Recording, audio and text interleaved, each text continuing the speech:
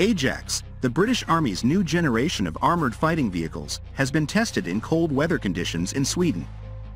Service personnel from the Household Cavalry Regiment, HCR, based in Buleford, Wiltshire, have successfully demonstrated the Ajax platform's ability to operate in extreme cold weather and fire accurately while moving.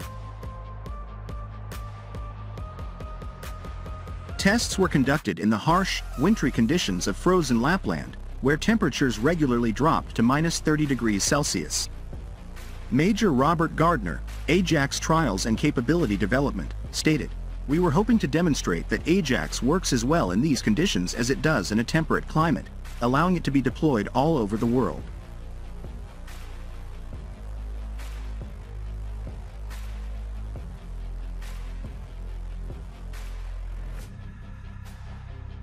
The live crew clearance showed that the turret is safe to use, and also demonstrated we lost no lethality or effectiveness whilst operating at extremely low temperatures.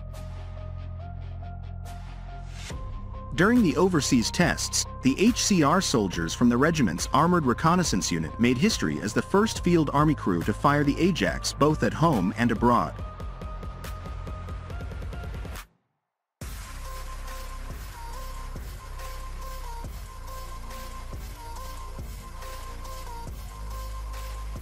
"These trials are a continuation from those that took place recently in the UK," said Major Gardner. "The tests have advanced from crews that have not fired the vehicle to static versus static, firing approximately 120 rounds, moving on to static versus moving, and then finally proving moving versus static whilst out here on the range in Tame."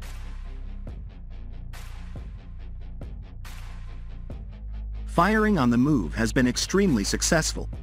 It has also demonstrated the progression from no firing to increasing crew confidence and enabling them to perform those tasks. For Lance Corporal Alex MacDonald, an Ajax gunner, this is his first opportunity to get hands-on experience, as his previous training was primarily on simulators. He stated, "Being one of only a few people to fire this in the Army is pretty good. It's been fantastic, one of the best things I've done in my career, and my training paid off, giving me confidence in the turret."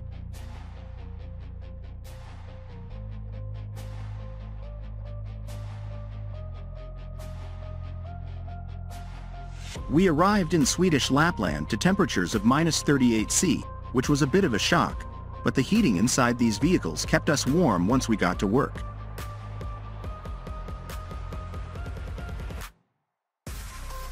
"This climate obviously has its own problems," he continued, "but the weapon systems have performed better than we expected. There were a few teething problems, as we expected with a new vehicle, but overall, it has been positive, with some extremely valuable feedback. The next challenge is to learn to use the vehicle more. It will only improve as we improve." Working in the subarctic was difficult for both man and machine, as driver trooper Ruben Burt, who has worked on the vehicle for 5 months, explained. "Doing a maintenance job, especially getting under them, and laying in the snow was pretty rough.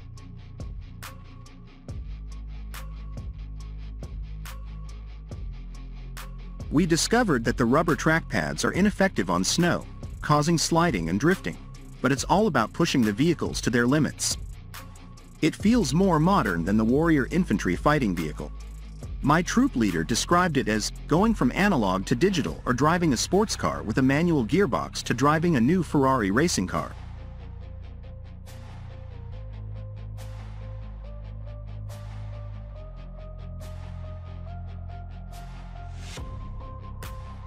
"The engine just feels better underneath you, the steering handle's better, it's a bit bigger, but it's been a pretty capable vehicle. This cold weather trial has provided an excellent opportunity for the Army to really get to know Ajax and test and understand its capabilities."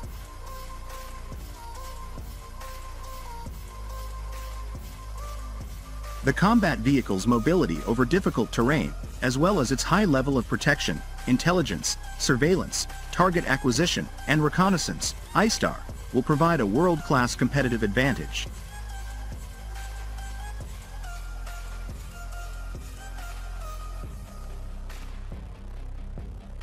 Major Robert Gardner concluded that, over the trial, Ajax demonstrated itself to be very effective in this environment, saying, "We've seen no drop in its effectiveness compared to those in the UK, which is really positive. And now that we've proven it in the cold, the next step is to prove it in the hot weather this summer, at which point it will be essentially proven and deployable in all situations." Ajax is a complete and utter step change, compared to a combat vehicle reconnaissance, tracked, CVRT. Both mobility, lethality, and also its ISTAR capabilities are far beyond what we have had previously.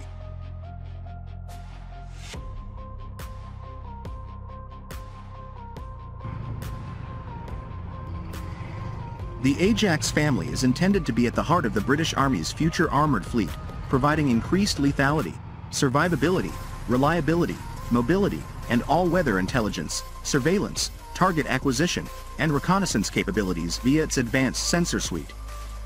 Ajax is currently in the demonstration and manufacturing phases of its life cycle.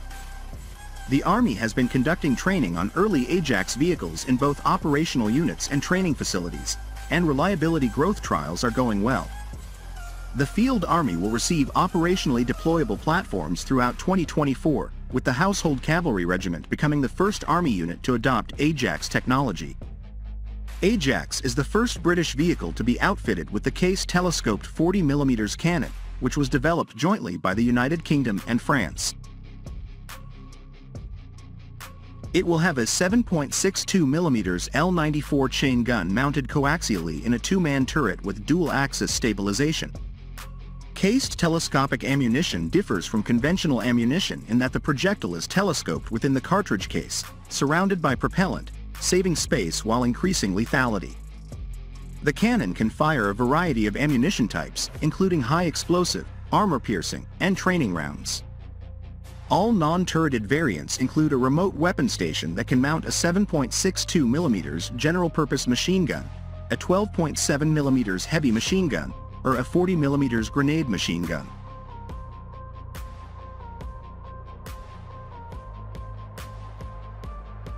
The Ajax training systems will represent a significant shift in how the British Army conducts training in comparison to previous platforms, as they will use immersive simulation to supplement traditional training.